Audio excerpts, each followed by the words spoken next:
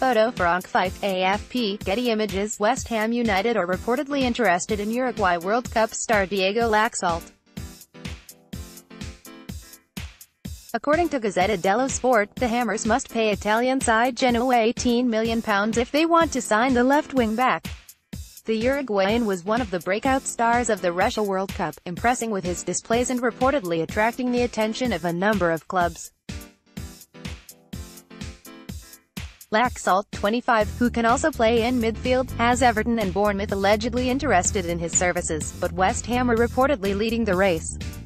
Photo by Catherine Iville, Getty Images. While supporters will be happy to see the club take its summer spend over the £110 million mark for a quality player, it would surely see the end of Arthur Masuaku's time at West Ham.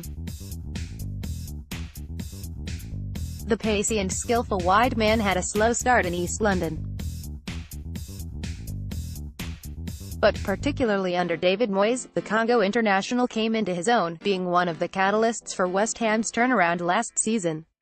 Photo by Diana Stighten, Getty Images. His dazzling performances down the left as a wing-back were so good Moyes restructured the side to move Aaron Cresswell into the centre of defence.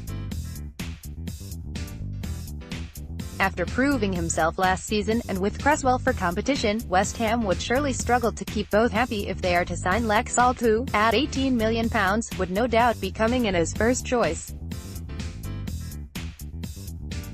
There would be no shortage of takers for Masuaku if he was to be sold, but Hammers fans would be sad to see him go.